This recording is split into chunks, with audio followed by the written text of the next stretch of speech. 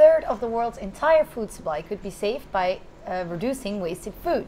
A shocking statistic, and with us we have Dominka, who works for FeedbackGlobal, which is an organization who tries to stop this. Dominka, you organize lots of events in Europe and now you're expanding to the United States. You start in New York. What exactly do you do at your projects? We organize large-scale national events where we serve 5,000 people food that would otherwise have gone to waste for free as a way to celebrate the delicious solutions to food waste. Okay, so you are handing out the wasted food and you're partying and dancing, but what are you exactly solving?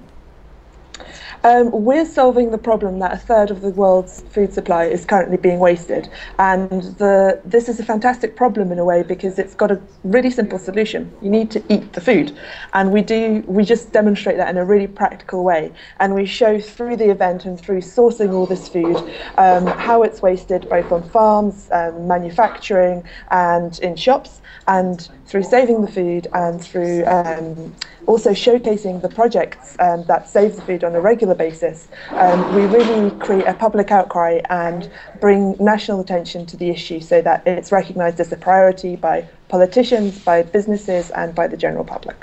And now you're starting a dancing event in New York, but you also organized a wasted food event in Africa.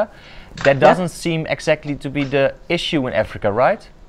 Well, that's what everyone is surprised by when you actually tell people that Africa, there's a lot of food waste in Africa due to the fact of cosmetic standards. So, for example, farmers in Kenya supply Western supermarkets who say that beans have to be a certain shape and size to fit into the perfect plastic boxes. What that means for farmers is that they have to routinely waste about 30% of their green beans, for example, because they need to chop them from one end and from the other, and that has that's a ridiculous situation when in Kenya about 10 million people live in food insecurity. So we highlight these issues and we actually challenge the supermarkets to change their sourcing policies and, for example, not to cut off the ends of the beans. It's a very simple solution, but it makes a huge difference to the farmers in Kenya. Yeah, it totally makes sense, Dominka. Thank you so much. And if you want to know more about